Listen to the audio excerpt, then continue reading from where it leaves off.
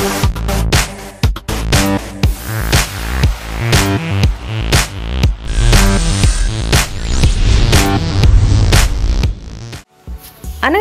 ఓ Hollywood cinema, దాని పేరు the family.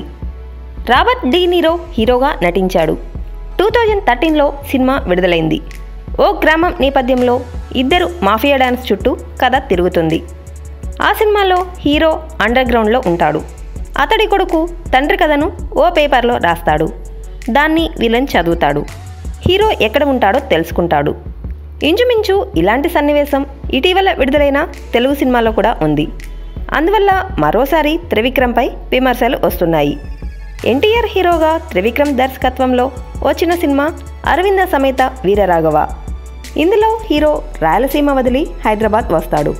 Under గ్రౌండ్లో ఉంటాడు. అప్పుడు హీరోయిన్ తమ్ముడికి కథ చెబుతాడు.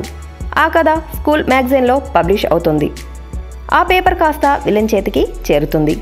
హీరో ఎక్కడ ఉన్నాడో తెలియాలంటే ఈ కథ రాసిన వాడిని పట్టుకోమని అనుచరులతో విలన్ ఆర్డర్ వేస్తాడు. కథకు కీలకమైన ఈ సన్నివేశం ఒక్కటే కాదు, ది ఫ్యామిలీకి అరవింద సమేతకి కొన్ని సారూప్యతలు ఉన్నాయని నెటిజన్స్ కామెంట్స్ చేస్తున్నారు. మరోసారి త్రివిక్రమ్ హాలీవుడ్ సినిమా స్ఫూర్తితో తెలుగు సినిమా కథ పండారని విమర్శిస్తున్నారు.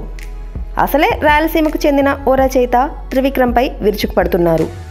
తాను రాసిన కథలోంచి అరవింద సమేత తీశారని, త్రివిక్రమ్ మొండికత్తి అని నెట్టింట్లో ఘాటుగా విమర్శిస్తున్నారు.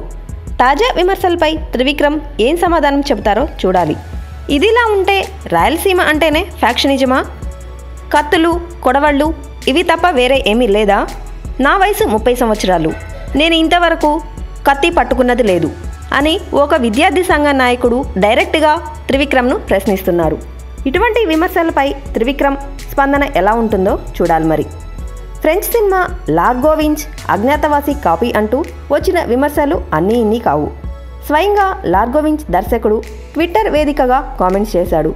త్రివిక్రమ్ దగ్గర ఆ వ్యవహారాన్ని ప్రస్తావిస్తే తన దగ్గరకు వచ్చి ఎవరూ అడగలేదని చెప్పారు. ఒకవేళ ఎవరైనా వచ్చి డబ్బులు అడిగితే బాధపడుతూ ఇచ్చేవాడినని త్రివిక్రమ్ తెలిపారు. మరి ఇప్పుడేమంటారో?